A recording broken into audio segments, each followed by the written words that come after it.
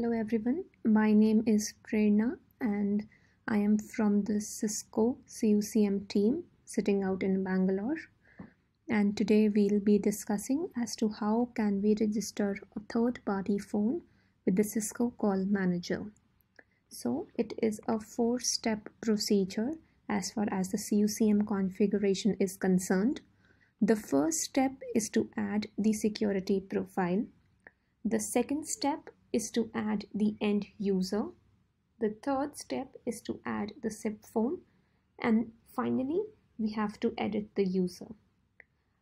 From the point of view of the third party phone, we have to then configure it so that it can contact the call manager. So let's get started now.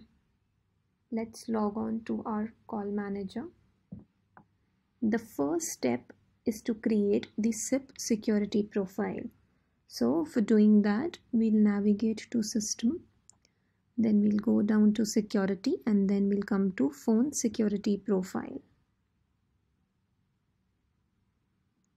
Here we'll just search with the name third, and in the drop down, like let's say we do a contains and then we do a find. So let us just create a copy of this profile and let us rename something.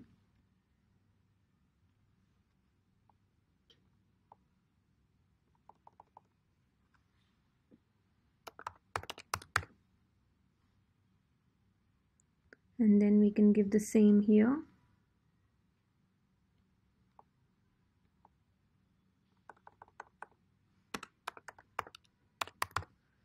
Then we'll click on Enable Digest Authentication, and then finally we do a save.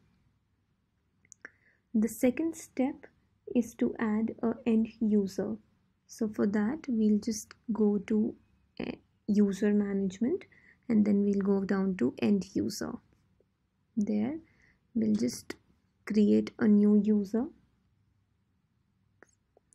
We can give any username that we want. Let's give the user ID as tag. This will be used by the third party. Then let us give some password to it. Then we'll just do a confirm password. Set a PIN here for this user. Confirm the PIN. And let's give the last name also as TAC. There's an option of digest credentials down here. This will be used by the third party phone, so just remember what you're setting here. And then we have to click on save. Okay, I forgot to add the confirm. I'll do that, and then we just click on save. The third step is to add the phone. So we'll just go to device and phone. We'll create a new phone. So we created as a third party SIP device basic phone. Click on next. Just give the MAC address. It can be anything. So let us give us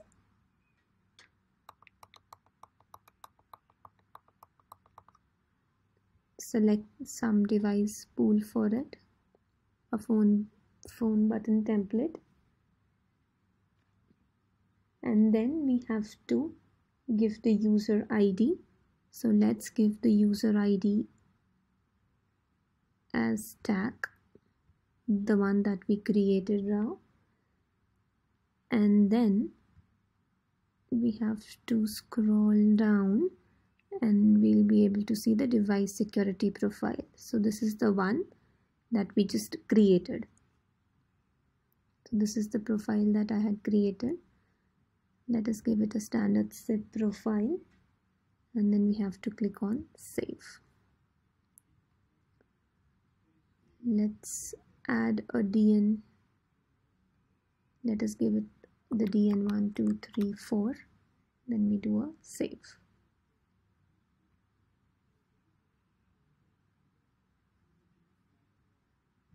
Then just click on apply config.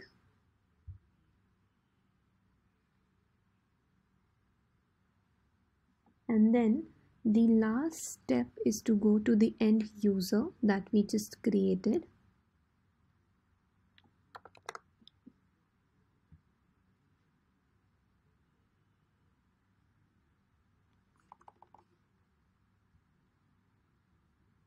This is the user that we created. Here we have to go down, and in the control devices we have to add our phone, the one that we just created. So this is the one, and we have to do save select changes, and that's it. So this is there in the control devices. That's it from the call manager configuration.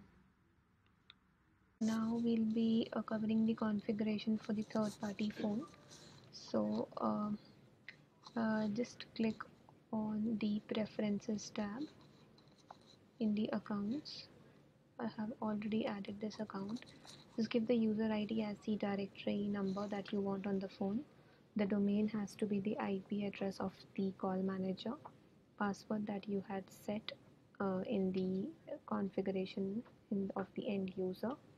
This is the name that we created, like the user that we created, and the display name can be anything. So just for easiness, I have given 1234.